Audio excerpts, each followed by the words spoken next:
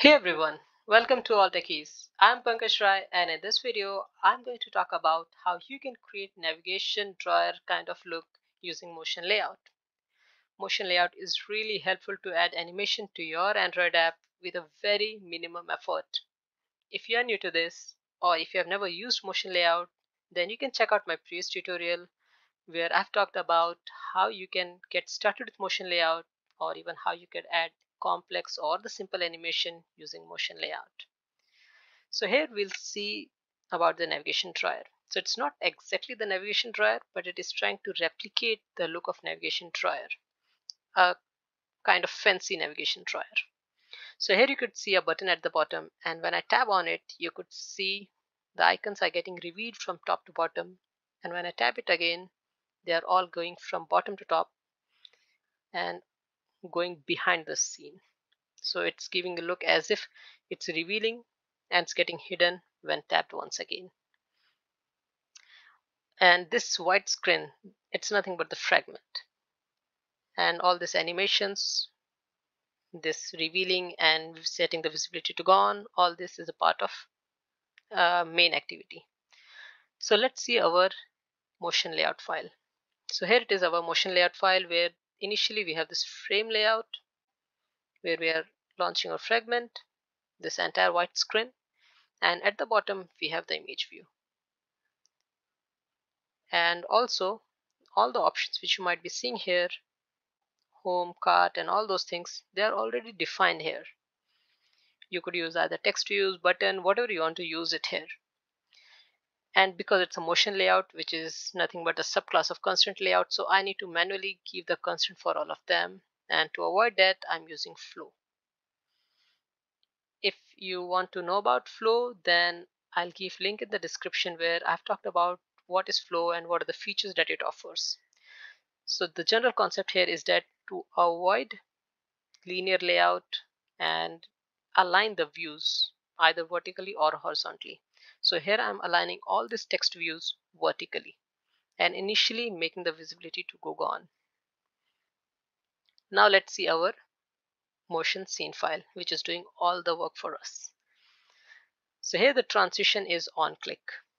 We can have it either on click or on swipe. So here it's on click of this icon.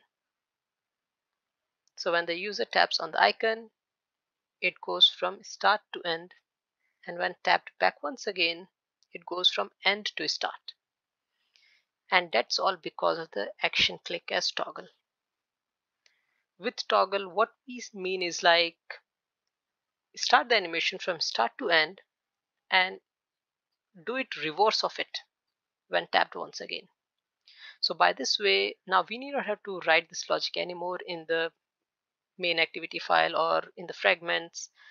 All these things is automatically taken care, where what should happen when you click on the first time and what should happen when you click on the subsequent time. And now let's see about the start and end. So in transition, we give our constraint set, the starting state and the end state of the animation. So during the start state of this animation, we want this screen to occupy the full width and height, all this white color part. And that's why this frame layout is occupying the full width and height. One thing which you might be observing here is that I'm not defining this as frame layout or text view or button. That's all because it just need an ID. And now based on this ID, it can correlate with the view type, whichever you have defined in the motion layout. So this constraint is occupying full width and height, and the next view is this menu. This is again an image view, which is aligned start to the start of this frame layout and bottom to the bottom of this frame layout with a margin bottom as 12 dp. One thing which is visible here but not here is the transform.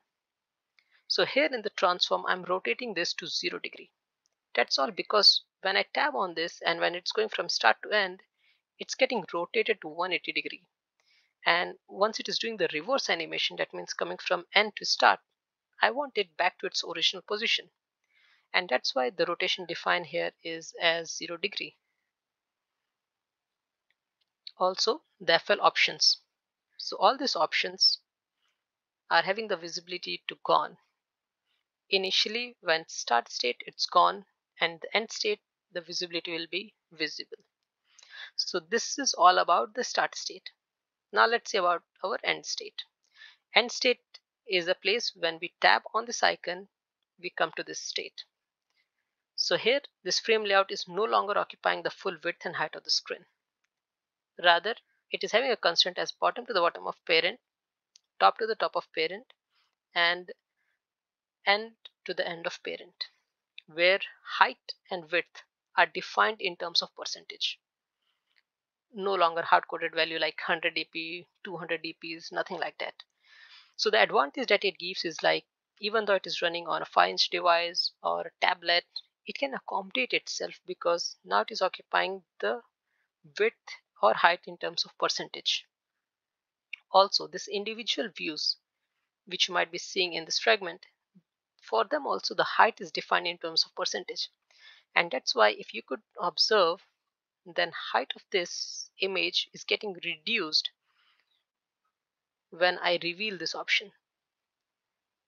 So it's getting increased, and when it is open, then it's getting reduced. That's all because for this also the height is given in terms of percentage inside the fragment. Now the next is about our menu option. So this option, IV menu. So during the start state, it remains to this position, and at the end stage, it should be at the end of the screen. So constraint defined here are like end to the end of frame layout and bottom to the bottom of this. Earlier margin top was 12 dp, now it's 8 dp. Also rotate it to 180 degree. But one thing which you might be seeing here is like I've given minus 180 degree. That's all because I want to animate this in an anti-clockwise fashion. So you might be seeing this. When it is going from start to end, it is rotating in anti-clockwise. That's why this negative is given here. Also, the visibility for all these options are visible now. So that's it. Within 100 line of code, you got this animation, which looks like a fancy navigation drawer. That's all possible now because of the motion layout. So that's it in this video. If you have liked this video, then do not forget to hit the like button and subscribe this channel so that you'll not miss any video for the upcoming tutorials on Android, Kotlin or Firebase. Thank you and stay tuned.